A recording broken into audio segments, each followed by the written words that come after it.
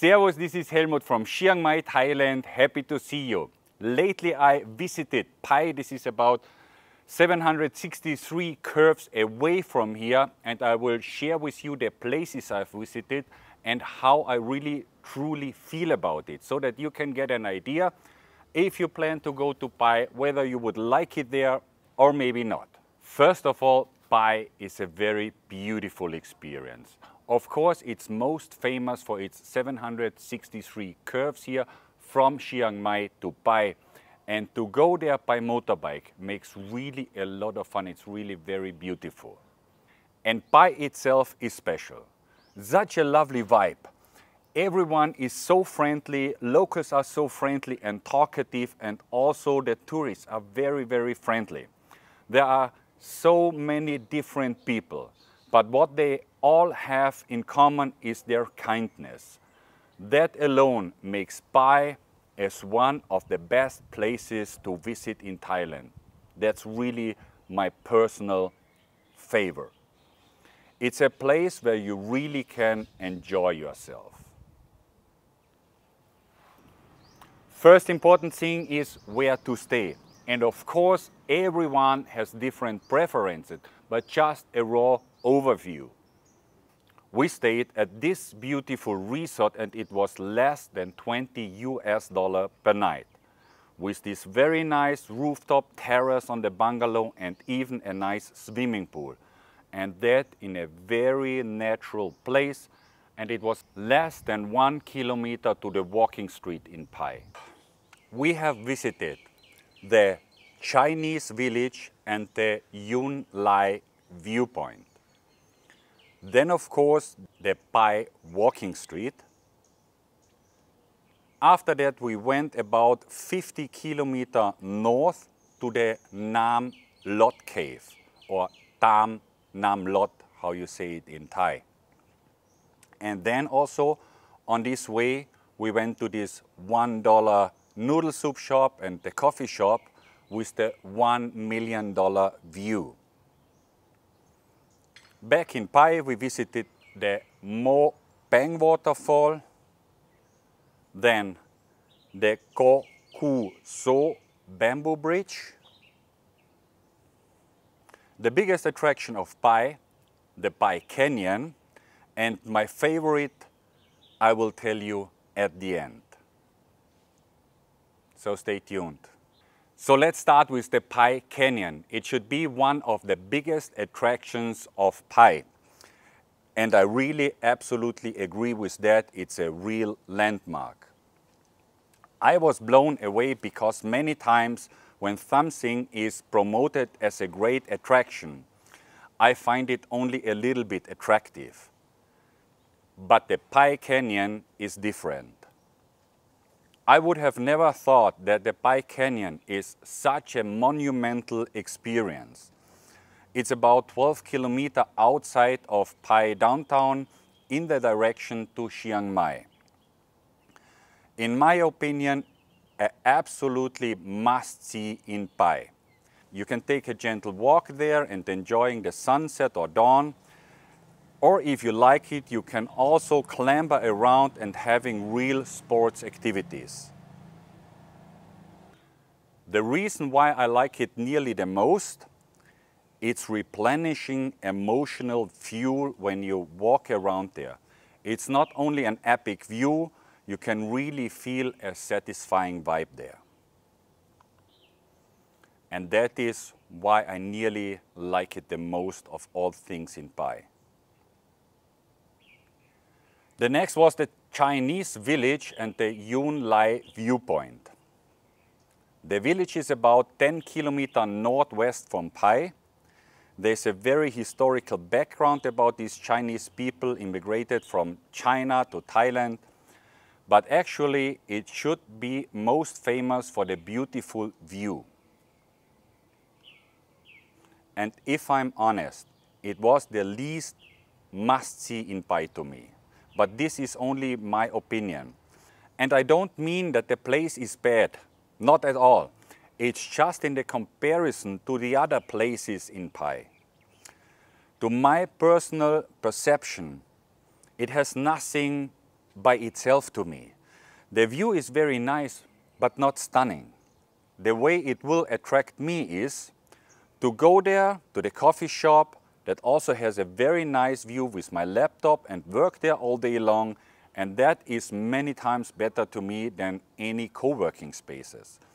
But going there to see an attraction, I just don't see it in my personal preferences. Then the main attraction of Pai, the Pai Walking Street, or some people also call it night market. The walking street of Pai is just a fraction of that what it was before the pandemic. There were a lot of artists, a lot of handcrafts shown on the street, and of course a lot and plenty of Thai food was there. Nowadays it looks like just gaping emptiness. But to my personal preferences, in my opinion, it feels actually cozier with less people. But for the exhibitors, of course, it's a pity. But to me, there is still this nice, lovely vibe and groove in the air, so this is not like it was before, but it is still one of my favorite activities to enjoy the evening by walking up and down this street. And then we went about 50 kilometers north of Pai to the Nam Lod Cave, or Tham Nam Lod, how you call it in Thai. That was really an epic experience. Tham Nam Lod Cave experience is a very good description about this incredible tour. I felt like walking through a natural wonder.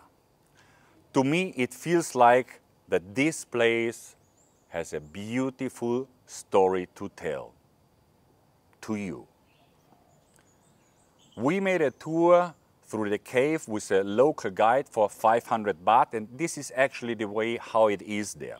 This includes like a walk for 2 people and the light for them for about a 3-hour trip. And that was an epic experience. Our guide was like you would experience mostly and always in Thailand, very easygoing, very friendly and very talkative and very funny. So it was just to enjoy the trip with our guide, and the cave exceeded my expectation by far. On one end of the cave it's very famous for the birds. There are like thousands of birds flying inside the cave, and that is very outstanding in some way how the birds communicate to each other so that they can fly into the cave. Because if all together would like fly in the cave, it would be too crowded, there would be accidents. So they have really a system by themselves. Even science said they are not able to talk so that they can fly into the cave without any accident. And after this, we did a loop to this $1 million view with noodle soup and coffee. And I will explain what I mean by that. It's the Ja Bo village in the mountains of Mae Hong Son, and it's so famous for its $1 noodle soup and its $1 million view. It's really outstanding, stunning. And really, it is an attraction to me. You wouldn't go there for the view alone. It's too far. But if you are already at the cave there, this is a really nice bonus to see. You let your feet dangling while you enjoy your coffee or soup and the view. And after that, we went back to Pai downtown. Back in Pai, we visited the Mo Paeng Waterfall. And this was by far the most funniest waterfall experience I've ever had in my life. It's priceless. The Mo Paeng Waterfall is about 10 kilometers northwest from downtown, and even the way to the waterfall is a very beautiful drive.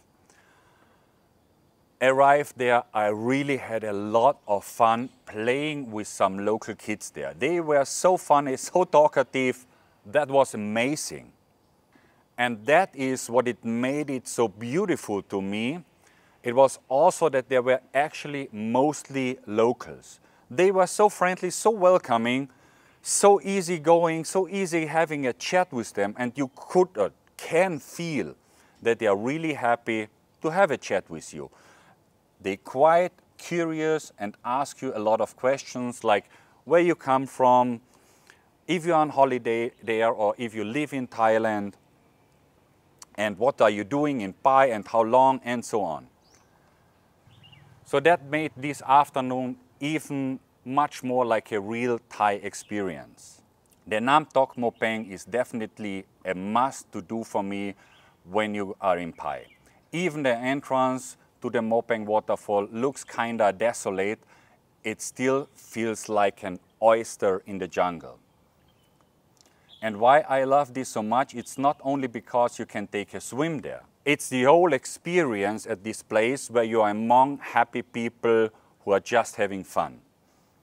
Something less adventurous was the Ko Ku So bamboo bridge. I hope I pronounced it right.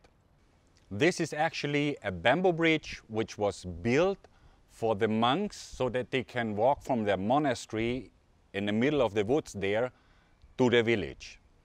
But then it got discovered by the tourists, and now it's also a tourist attraction. It's a bit a long way to there, it's about 15 kilometers, so to go there for the bamboo bridge alone is probably not attraction enough. But maybe you combine it with a visit at the hot springs there or the land split or a waterfall nearby. That may be probably a good idea. It's a beautiful place where you can easily let go your thoughts, relieve stress, and charge your batteries. And now my favorite, it's the Hua Chang Waterfall. This was really the most impressive experience to me in Pai. The way to the Hua Chang Waterfall is outstanding, but there were some obstacles between us and the water. Unfortunately, my buddy New had an accident on the way, so we couldn't make it to the waterfall. But still, I still say that this is the most attractive thing to me in Pai. So I will explain you right now what makes it to that. The way is the purpose. That's it when it comes to visit the Hua Chang Waterfall. The road to it, it's already preparing you for nature. I felt like it's calibrating me to nature modus. And when you arrive at the parking lot, you have to go about 5 kilometers through the jungle to the waterfall. And I felt completely happy on this way. Pure, untouched nature. That's what it makes to me the most attractive thing to do in Pai. I'm really looking forward visiting the Hua Chang Waterfall the next time. And if I go there, the waterfall will be only a bonus. If I arrive at the waterfall, I will just think that's a bonus. The main purpose for me is really the walk through the jungle there. That was really the best experience I have had so far in Pai. And of course, there are many more things to see in Pai, many more beautiful waterfalls or even the hot springs. We couldn't make it to even one of the hot springs or some. There are a lot of other natural and hidden gems in and around Pai. So if this video is helpful to you or if you'd like it so far, smack the like button, subscribe to the channel and ring the bell, and we will see each other in the next video.